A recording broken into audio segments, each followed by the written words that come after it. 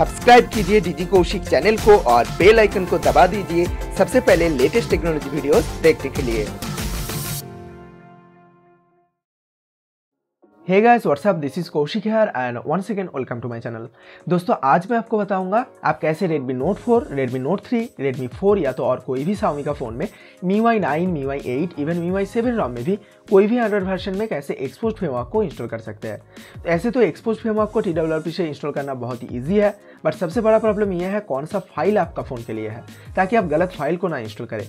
तो ये वीडियो सिर्फ कैसे Xposed फ्रेमवर्क को इंस्टॉल करेंगे सिर्फ उसी के बारे में नहीं है, बट जो मेन कन्फ्यूजन रहता है जो कि कौन सा फाइल आपका फ़ोन के लिए है, आपका फ़ोन में जो एंड्रॉइड वर्जन है एंड जो रोम आप यूज़ कर रहा है यानी MIUI रोम के साथ कौन सा Xposed फ्रेमवर्क का फाइल कंफर्टेबल रहेगा और कौन कौन सा इंपॉर्टेंट थिंग आपको ध्यान में रखना है। क्योंकि आप ये जान लीजिए ऐसा कभी भी नहीं होगा जो कि मैं आपको जो Xposed फ्रेमवर्क का फाइल एक बार दे दूंगा, ये डिवाइस के लिए ये फाइल है, ये डिवाइस के लिए ये फाइल है, तो वो सिर्फ कुछ ही दिनों के लिए काम करने वाला है। लेकिन आगे जब आप आपका फ़ोन में एंड्रॉइड वर्जन का अपडेट कर लेंगे तो एंड्रॉइड सिस्टम अपडेट के बाद वो फाइल और काम नहीं करेगा। तो इसीलिए आप जब कोई एडवांस यूजर्स की तरह Xposed फ्रेमवर्क का फाइल को इंस्टॉल करना चाहते हैं तो आपको ये भी जानना जरूरी है आप कैसे राइट Xposed फ्रेमवर्क का फाइल को डाउनलोड करें जो कि आपका फ़ोन में current Android version and MIUI रोम के साथ काम करेगा। अदरवाइज आप कभी भी Xposed फ्रेमवर्क को सक्सेसफुली इंस्टॉल ही नहीं कर पाएंगे। आपको बेसिकली पहले कॉन्सेप्ट समझना है तो बाकी सब कुछ ऑटोमेटिकली इजी हो जाएगा। तो नमस्ते दोस्तों, मैं हूं कौशिक। तो चलिए वीडियो शुरू करते हैं।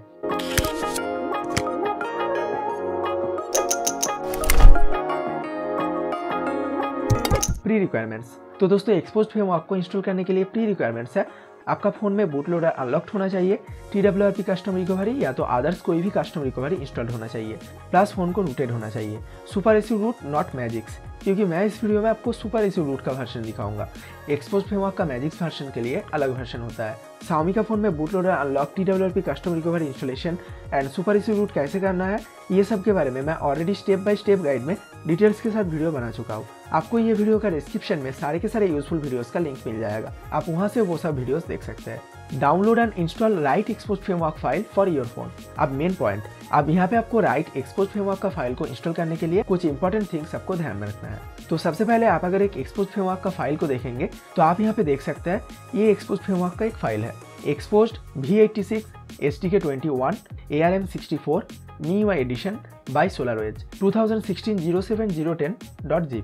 दोस्तों इस तरह का कुछ नाम होता है Xposed फ्रेमवर्क का फाइल का। तो यहाँ पे फाइल नेम का अंदर भी बहुत सारे मैटर रहता है। ये फाइल में Xposed मीन फ्रेमवर्क का नाम ही है Xposed framework, then V86 mean Xposed framework का वर्जन है, उसके बाद SDK21 means Android software development kit API level name जो कि बहुत ही इंपॉर्टेंट चीज़ है, एंड उसके बाद ARM64 मीन ये आपका फ़ोन में CPU यानी प्रोसेसर आर्किटेक्चर का जो डिटेल्स है एंड ऑपरेटिंग सिस्टम का जो बिट रेट है उसका ऊपर भी डिपेंड करता है, जो कि आपका फ़ोन में 32 बिट OS या 64 बिट का OS है। और लास्ट में यहाँ पे MIUI एडिशन लिखा है यानी MIUI रोम के लिए ये कंपेटेबल होगा, और ये डेवलपर नेम है और ये नंबर लास्ट अपडेट का डेट है। ओके, सो यहाँ पे मेनली 5 चीज़ का ऊपर डिपेंड करके Xposed फ्रेमवर्क का फाइल नेम होता है एंड उसी हिसाब से अलग अलग रोम के लिए, अलग अलग फ़ोन के लिए एंड अलग अलग एंड्रॉइड वर्जन के लिए काम करता है।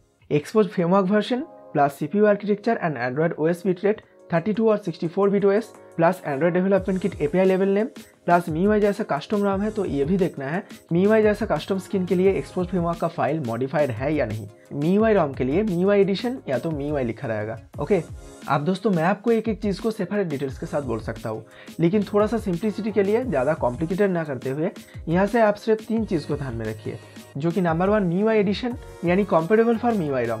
आपको वीडियो का डिस्क्रिप्शन में भी ओनली MIUI रोम के साथ कंपेटेबल Xposed फ्रेमवर्क का ही डाउनलोड लिंक मिलेगा, ये तो सभी के लिए कॉमन चीज़ है। अब नंबर 2 ARM वर्जन सिलेक्शन, ये डिपेंड करेगा आपका फ़ोन में जो CPU या प्रोसेसर का जो आर्किटेक्चर का डिटेल्स प्लस जो एंड्रॉइड वर्जन है उसका बिट रेट क्या है, 32 बिट या तो 64 बिट का OS है, बट ये दोनों में से हम लोग एंड्रॉइड वर्जन को ही ध्यान में रखेंगे। CPU आर्किटेक्चर कौन सा है उसका कन्फर्मेशन ऑटोमेटिकली अपने आप आ जाएगा। दोस्तों पहले आपको बता दूं कौन सा एंड्रॉइड वर्जन 32 बिट का OS है और कौन सा एंड्रॉइड वर्जन 64 बिट का OS है। तो दोस्तों आफ्टर एंड्रॉइड लॉलीपॉप 5.0 यानी एंड्रॉइड मार्शमैलो 6.0 से लेकर जो भी एंड्रॉइड वर्जन है वो 64 बिट का OS है, और बिलो एंड्रॉइड मार्शमैलो यानी एंड्रॉइड लॉलीपॉप एंड लॉलीपॉप का नीचे जो भी एंड्रॉइड वर्जन है वो 32 बिट का OS है। तो अगर आपका फ़ोन में एंड्रॉइड वर्जन है एंड्रॉइड मार्शमैलो या एंड्रॉइड नोगैट तो वो 64 बिट का OS है, यानी आपका प्रोसेसर भी 64 बिट OS को सपोर्ट करता है, तो आपको ARM64 का फाइल को डाउनलोड करना है। और अगर आपका फ़ोन में एंड्रॉइड वर्जन एंड्रॉइड मार्शमैलो का नीचे है यानी एंड्रॉइड लॉलीपॉप एंड उसका नीचे जो भी एंड्रॉइड वर्जन है तो वो 32 बिट का OS है, यानी आपको ARM फाइल को डाउनलोड करना है। मे बी CPU हो सकता है 64 बिट का OS सपोर्ट करता होगा, बट आपका फ़ोन में जो एंड्रॉयड वर्जन है वो मान लीजिए एंड्रॉयड लॉलीपॉप है, तो वो 64 बिट का OS नहीं है। एंड्रॉयड लॉलीपॉप 32 बिट का OS है, तो आपको 32 बिट का फाइल यानी ARM वर्जन को डाउनलोड करना है। तो OS का बिट रेट जैसा है 32 बिट या तो 64 बिट, उसको ध्यान में रखिएगा। CPU आर्किटेक्चर का डिटेल्स ऑटोमेटिकली आ जाएगा। नंबर 3, SDK API लेवल को ध्यान में रखना है। अब दोस्तों SDK API लेवल ये डिपेंड करता है एंड्रॉयड वर्जन का ऊपर। राइट SDK API लेवल को आपको चूज करना पड़ेगा आपका फोन में करंट एंड्रॉयड वर्जन का बेसिस पे। नंबर 1, अगर आपका फोन अभी एंड्रॉयड नोगट 7.1 एंड अबव में है तो आपको Xposed फ्रेमवर्क के लिए SDK25 API का फाइल को डाउनलोड करना है। नंबर 2, अगर आपका फोन अभी एंड्रॉयड नोगट 7.0 में है तो आपको Xposed फ्रेमवर्क के लिए SDK24 API का फाइल को डाउनलोड करना है। नंबर 3, अगर आपका फोन में एंड्रॉयड Marshmallow 6.0 एंड अबव में है तो आपको SDK23 API का फाइल को डाउनलोड करना है। नंबर 4, अगर आपका फोन अभी एंड्रॉयड लॉलीपॉप 5.1.1 एंड अबव में है तो आपको SDK22 API का फाइल को डाउनलोड करना है। नंबर 5, अगर आपका फोन में एंड्रॉयड लॉलीपॉप 5.0 में है तो आपको SDK21 API का फाइल को डाउनलोड करना है। और एंड्रॉयड ओरियो 8.0 के लिए SDK API लेवल है 26। हालांकि एंड्रॉयड ओरियो 8.0 के लिए अभी तक Xposed फ्रेमवर्क डेवलप नहीं हुआ है, इन फ्यूचर मैं वीडियो डिस्क्रिप्शन में अपडेट कर दूंगा। So finally as the example मेरा Redmi Note 4 है और एंड्रॉयड वर्जन है एंड्रॉयड नोगट 7.0 जो कि एक 64 बिट का OS है, तो प्रोसेसर भी 64 बिट का OS को सपोर्ट करता है। और SDK API लेवल का हिसाब से एंड्रॉयड 7.0 मतलब SDK24 API होगा एंड MIUI 9 ROM है तो ऑब्वियसली MIUI एडिशन होगा। तो मैं यहाँ पे मेरा Redmi Note 4 के लिए ARM 64 का SDK24 API का फाइल को डाउनलोड करूंगा जो कि MIUI एडिशन के लिए है। अगर मान लीजिए आपके पास Redmi 4 है तो Redmi 4 में एंड्रॉयड वर्जन है एंड्रॉयड नोगट 7.1 और ये भी एक 64 बिट का OS है एंड प्रोसेसर भी 64 बिट OS को सपोर्ट करता है। बट SDK API लेवल का हिसाब से एंड्रॉयड 7.1 मतलब SDK25 API है, तो आप Redmi 4 के लिए ARM 64 का SDK25 API का फाइल को डाउनलोड कीजिए। मैं शुरू से एक एक करके जैसा जैसा बताया था उसके साथ आप कैलकुलेशन कर लीजिए, तो देखिए मेरा एग्जाम्पल के साथ सारे के सारे रूल्स मैच हो जाएगा। Okay, so hope that now the concept is clear. आप कैसे राइट Xposed फ्रेमवर्क का फाइल को डाउनलोड करेंगे पर्टिकुलर आपका फ़ोन के लिए। और अभी अगर आपका फ़ोन में एंड्रॉयड वर्जन चेंज हो जाएगा तो जैसे जैसे अपग्रेड होगा एंड्रॉयड वर्जन उसी हिसाब से आप SDK वर्जन को ध्यान में रख के आप फाइल को डाउनलोड कीजिएगा। जैसे कि मैं SDK API level and ARM version यानी एंड्रॉयड OS का बिट रेट 32 बिट या तो 64 बिट का OS के लिए इंस्ट्रक्शन बताया हूँ। Required files.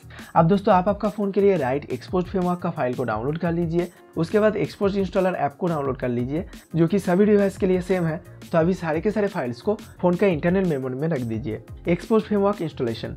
ओके, तो दोस्तों फाइनली अभी Xposed फ्रेमवर्क को इंस्टॉल करने के लिए आपको सबसे पहले फ़ोन का power button and volume up button दोनों को एक साथ प्रेस करके रखिए तो TWRP custom recovery mode open हो जाएगा।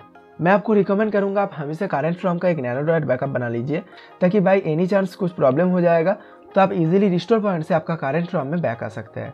ओके, तो अभी यहाँ पे इंस्टॉल ऑप्शन में क्लिक कीजिए और यहाँ से Xposed फ्रेमवर्क का फाइल को सिलेक्ट कीजिए। देन यहाँ से स्वाइप टू इंस्टॉल ऑप्शन में स्वाइप कर दीजिए। उसके बाद यहाँ पे रिबूट ऑप्शन पे क्लिक कीजिए एंड यहाँ पे डू नॉट इंस्टॉल ऑप्शन पे क्लिक कीजिए। तो अभी आपका फ़ोन रिबूट हो जाएगा। नोट दैट Xposed फ्रेमवर्क को इंस्टॉल करने के बाद मे बी फास्ट रिबूट होने में कभी कभी 10 to 15 मिनट्स तक टाइम लग जाता है। मे बी ऑटोमेटिकली अपने आप एक दो बार रिबूट भी हो सकता है। So don't be panic, just wait for fast reboot. तो दोस्तों अभी फाइनली Xposed फ्रेमवर्क इंस्टॉल हो चुका है और अभी आपको Xposed इंस्टॉलर ऐप का APK फाइल को इंस्टॉल कर लेना है जो आपने पहले ही ऑलरेडी डाउनलोड करके रखा है। Make sure unknown sources enabled. उसके बाद दोस्तों ये एप्लीकेशन को ओपन करने के बाद आपको सबसे पहले पॉपअप से रूट परमिशन पूछा जाएगा, तो आप पॉपअप से रूट परमिशन को ग्रांटेड कर दीजिए। और दोस्तों अभी आप यहाँ पे देख सकते हैं यहाँ पे सक्सेसफुली Xposed फ्रेमवर्क इंस्टॉल हो चुका है। यहाँ से राइट साइड से डाउनलोड ऑप्शन से आप देख सकते हैं बहुत सारे Xposed मॉड्यूल यहाँ पे अवेलेबल है और दोस्तों अभी आप ये सब मॉड्यूल्स को डाउनलोड करके यूज कर सकते हैं। बट नोट दैट ऑलवेज आपका फोन में एंड्रॉइड वर्जन के साथ जो मॉड्यूल्स कंपेटेबल है उसी हिसाब से Xposed मॉड्यूल को इंस्टॉल कीजिएगा। तो दोस्तों यही था वीडियो। होप दैट आपको कॉन्सेप्ट समझ में आया है जो कि आपको कैसे Xposed फ्रेमवर्क का राइट फाइल को डाउनलोड करना है एंड कैसे उसको सक्सेसफुली इंस्टॉल करना है। सो प्लीज़ आप वीडियो को लाइक एंड शेयर कीजिएगा और आप चाहे तो मेरे चैनल को सब्सक्राइब भी कर सकते हैं। So once again this is Kaushik here and C you in the next one. Thank you guys, thanks a lot for watching, bye.